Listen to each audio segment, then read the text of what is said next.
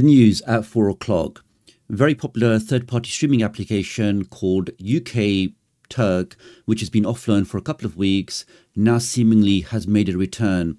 But is the application safe? Well, looking on a couple of different online forums, and we can see that the latest version, which was released on the 6th of June, is version 1.1.5, and many thanks to DocSquiffy who actually shared the news of this new release. Now, to confirm or to check if any application contains any viruses, any malware, any keyloggers, any crypto miners, anything like that, is to use the website VirusTotal.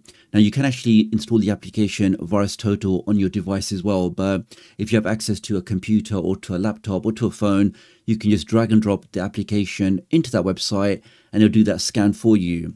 Now here we can see I have downloaded the latest version on my device, and if I now go to VirusTotal, which is just virustotal.com, I can now get the latest version, version 1.1.5, and let's now drag that into VirusTotal so it can then commence the scanning. And as this file has been scanned before, we can see quite alarmingly, it's coming up with 24 warnings or 24 flags.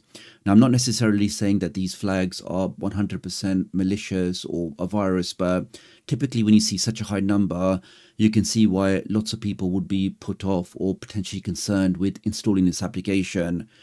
So these warnings are from, I would say, very well-known engines like Avast, like Bitdefender, like AVG, like Google, like Semantics. So seemingly pretty serious warnings, but I will add the caveat one more time that in certain applications, in certain scenarios, if you are reverse engineering an application, if you're modifying the code in a certain way, that can raise flags in virus applications, but in reality they are false positives. So I definitely do go ahead and check the warning alerts. I will leave a link to this VirusTotal report in the video description and pinned comment if you want to check this out. And for your protection, I do always recommend, especially with third-party applications, to use a VPN.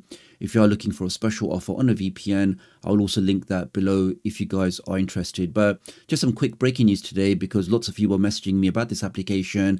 I believe it was offline for a couple of weeks, and initially it was due to the developer moving server hosts, or he was changing hosting packages. Now it does seem like the application is back.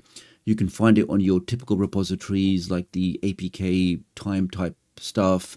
You can find the latest version in there if you're interested, but definitely do go ahead and double check and make sure you are happy with what you're installing. Maybe do the virus check yourself and just ensure that you know exactly what you're putting on your device. So that's pretty much the video, guys. Many thanks for watching. Just some quick breaking news today.